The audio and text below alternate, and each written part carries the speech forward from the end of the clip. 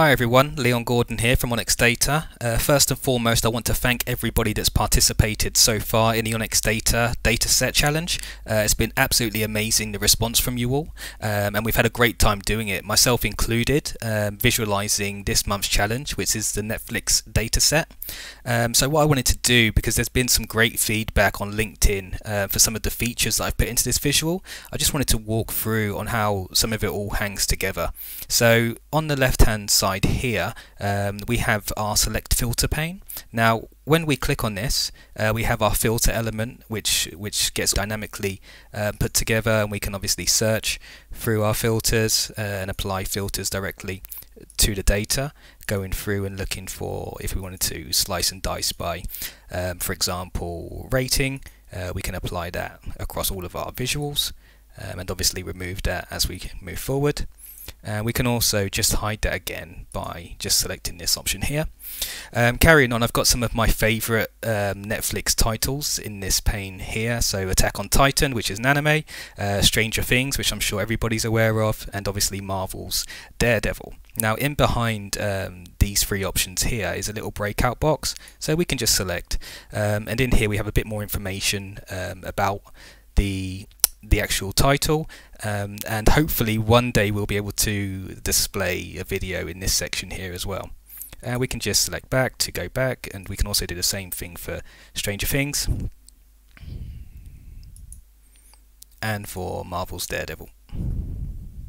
Okay, and just selecting back will take us back to our home page. We have little breakout options here on our main menu which take us over to movies.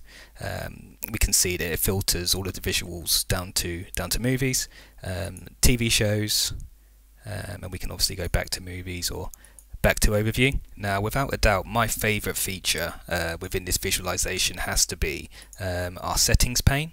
And in here we have the light mode, and also click to download the report and click to reset the report. So what I'll show you first and foremost is how light mode works. So we just click on this option here, and what we notice is that our whole report changes into what we call light mode. We can also go back to our dark mode by just clicking here. Really love this feature. Excited to try this out in Power BI, and hopefully at some point I can blog about this and how I put this together in the future. We can just go back to light mode, and we can see again that within this report we have all of our filters, all of our breakout boxes for our information, all come together for all of my favorites, and also we can just go back to either our overview and start to look and slice and dice our report based on Power BI's interaction. And we can also jump to our movies pane for light mode, or drill down just to see our TV shows data, and then again just by going back to our overview and looking at our settings, we can go back to light or dark mode depending on your preference. We also have the functionality to be able to download the report.